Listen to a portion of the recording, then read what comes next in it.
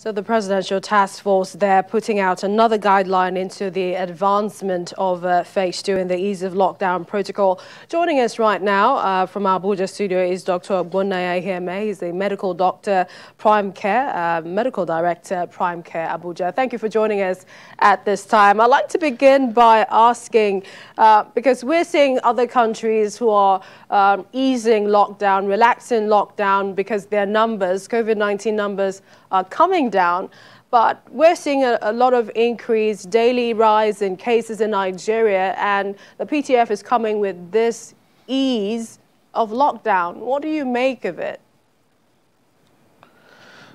Yeah, good evening, Millicent. A pleasure always to be here. I think quite unlike what other countries have been doing, where the lockdown is eased once the numbers are coming down.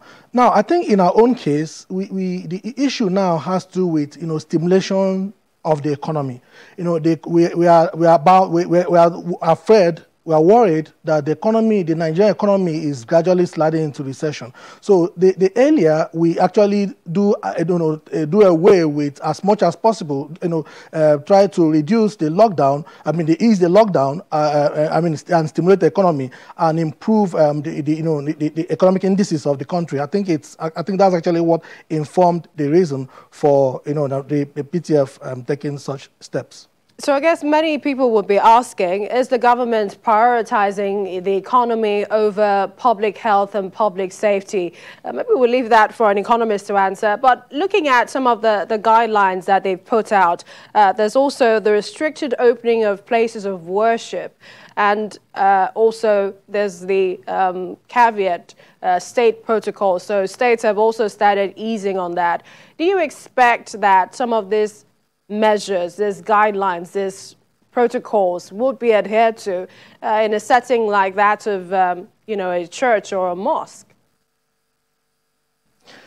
Yeah, the protocols that have been given are not actually difficult to adhere to. I'm sure by the time because before the lockdown, this particular phase of the lockdown was implemented, meetings were actually held between the PTF, the Presidential Task Force, the state officials, as well as the religious organizations, where we actually had an understanding that most of these protocols have to be observed. And the fact is that being a very responsible organization, one expects that these religious organizations, be they mosques or churches or shrines, as the case may be, should be able. The protocols are not actually that difficult to abide by. We're talking about the temperature monitoring. We're talking about social distancing. We're talking about hand sanitizing and all forms of preventive measures. So I'm sure the religious organizations in this case, being very responsible organizations, we expect that they're actually going to incorporate this thing into part of their modes of worship, and as much as possible, it's going to help us, if not bring down the numbers, but at least limit the rate of spike. The PTF also talked about the high-burden local government areas, about 20 of them of the 774. In tackling community transmission, what are some of the things that perhaps the committee should be looking at doing in those local government areas?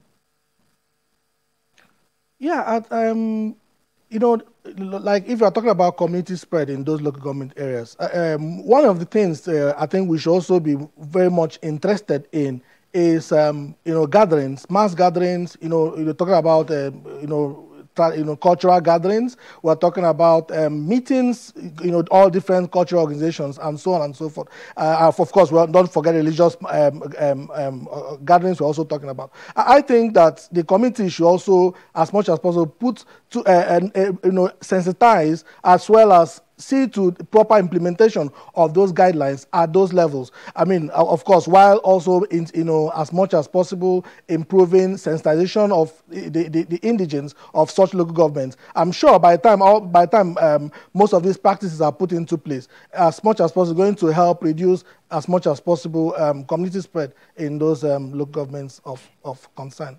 If you compare what we've had, the previous lockdown ease, the measures we've come from a total lockdown in Lagos, Ogun and Abuja to where we are now at this point, also seeing the new guideline, which is the timing of the nationwide curfew from 10 p.m. now to 4 a.m., which it says is to limit social interactions. Do you expect that we would have lower figures, cases of COVID-19, or more figures? Well, I think all the efforts, all the protocols they put out are well thought out. And I honestly, to be on the safe side, I think there might not be, there may not be an increase in the figures. We may actually have a plateau as far as those figures are concerned, so that by the time we now review, probably in the next period, in the next period of assessment by the PTF or the agency in charge, the NCDC and so on, I'm sure that will encourage them as much as possible to, now to do, to continue with the practice that is being, as much as possible being adhered to by now. And a lot of people want to see the flattening of the curve. We appreciate your time, Medical Director, Prime Care Abuja, Dr. Ogbonnaya Iheme. Thank you for joining us on the program.